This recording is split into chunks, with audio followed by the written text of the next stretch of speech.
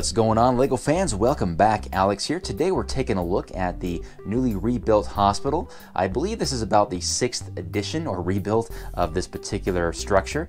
By far the largest and most detailed to date. And if you peek through a lot of the windows here, you'll notice that it does again have a very detailed interior that we'll get to in just a moment. But before we do, I want to take a look at a few of the exterior features. Start off by looking at the front of the building here. I think the biggest criticism this thing is going to see is that it is very blocky. It's hard to get away from that look with building with these Lego bricks in general. I try to do my best with the base, with adding a little bit of variety with those columns and more of a kind of a grand entrance using those curved window elements. Towards the top, I still thought it important to keep a helicopter landing pad for those emergencies that always come up, so you have somebody who can be dropped off right on the roof of the hospital.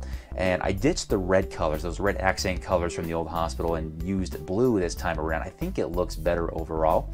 And also the addition of balconies. I thought this was kind of fun to put some balconies on here so people can actually walk outside even though they're cooped up in their rooms on those higher levels and get some fresh air.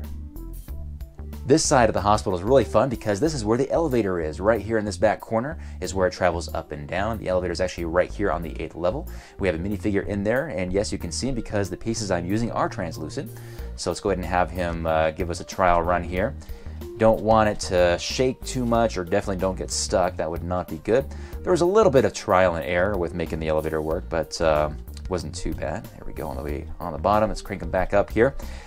And this there was just enough string for 8 levels. If it were 9 levels, I would need a longer string to make this work, so it worked out pretty good for me. And the windows here in the middle, these different style windows, I bought those for a different project, but I tested them out when I was building this thing, and as it so often happens, I ended up stealing them for a different project. When it comes to the back of the hospital, there's nothing really to write home about. This, I didn't really put a lot of effort in the back of how it looks because it was going to be facing a wall, but you know, it's okay. You notice the crank here for the elevator is yellow. It's a yellow element. I didn't have a white one for that crank, so that's what I went with, but I did my best to, you know, to cover it up with what I had available to me. And finally, the other side, that really won't get a lot of people seeing it, but here it is for what it's worth. The windows are not continuous, and that will make sense when I show you the interior, because there are certain rooms that do not want to be exposed to any kind of light from the exterior. We'll go ahead and get started at looking at the interior of this. We'll start from top and go to the bottom. We'll start with these two removable areas right here for the elevator shaft in this waiting area. Access to the elevator shaft is important just in case something breaks. You can get in there pretty quick. And this area here is it's kind of hard to justify or say that this is an actual floor. So I don't know if I can get away with saying it's 8 stories, but for what it's worth, I'm just going to call it 8 floors. But in here is just kind of a waiting area for the emergency staff to wait for a helicopter landing. Just in case there's some adverse weather, they don't have to be stuck out in the rain. They can wait in there and then run out and get their patient. To begin our interior tour, let's go ahead and take off the roof here. Should come off pretty easy, which it does, which is nice. Before I get going on this, I want to make mention that if you build a large building, it's probably best to actually leave it open back. You save a lot of pieces that way. It also saves you the hassle of using a lot of these tile elements because if you close the back, you got to be able to open it up somehow.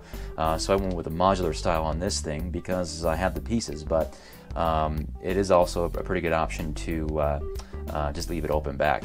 But anyway, let's go ahead and take a look at the inside. I can actually take each floor off individually and review it that way. It's a little easier, I think, on me if I just put it on the desk and show it that way. The 7th floor is all administrative. You got your white collar workers working in their little cubicles here. I also have a corner office there, which is actually supposed to be the hospital director. And one thing I love about this floor is that it has 2 balconies that your employees can walk out on and grab a breath of fresh air. Not to mention a really sweet view of the city. I don't think any other building has such a nice walkout that high.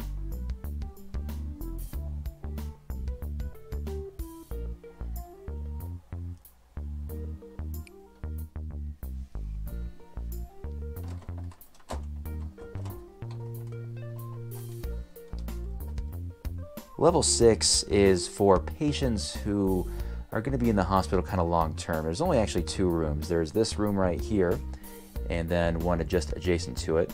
And then we have the balcony right here in the middle so that these people can get some fresh air when they need it. Further in on the floor is the foyer here, and you have a really nice nurses station. I worked a little bit more on the detail on that one. And I try to use flowers and plants throughout the best I could with this. Now this actually does have a bathroom. This is one of 2 bathrooms in the entire hospital. So I do like the fact that I was able to fit that in there nice and snug. And adjacent to that, in this corner, is the break room. This is the nurse's break room, a little bit bigger than the old one, and but some similarities there obviously with that.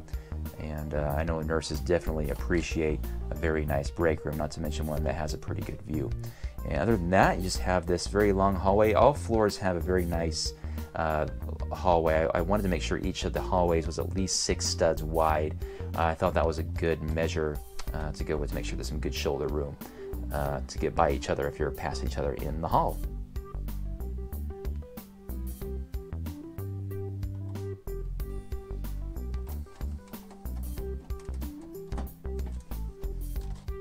The 5th floor is basically an entire doctor's office. People come through the elevator right here into the waiting room. They get checked in behind this service desk here. Behind that service desk is employees only. You have the nurse and the doctor coordinating appointments. On the other side is a small conference room or private consultation room.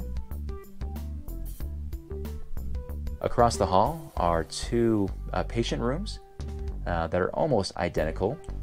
In this one we have an older gentleman being asked certain questions by this lady.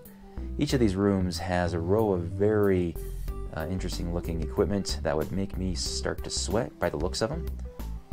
So there's those 2 rooms, and then adjacent to those is the imaging room or x-ray room. This has to be completely dark, so no windows in that room to speak of. So that is that's floor number 5, I believe, which is basically a doctor's office.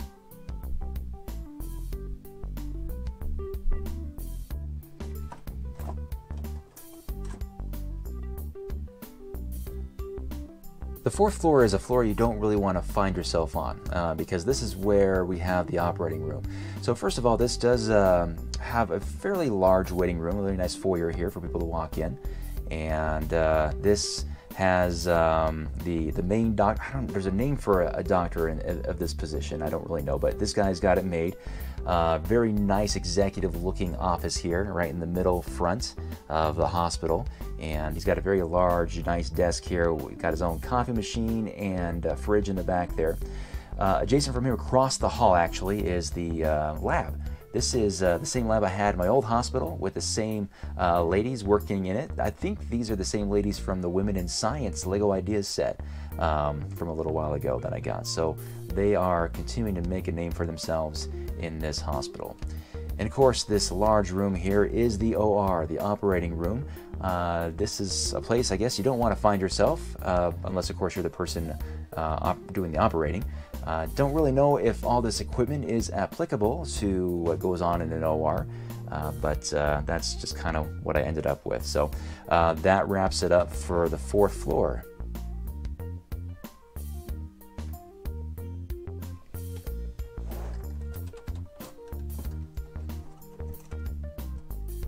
This next floor is Mother Baby. So this is where we have the little babies in the little incubators waiting to go home with their mommies.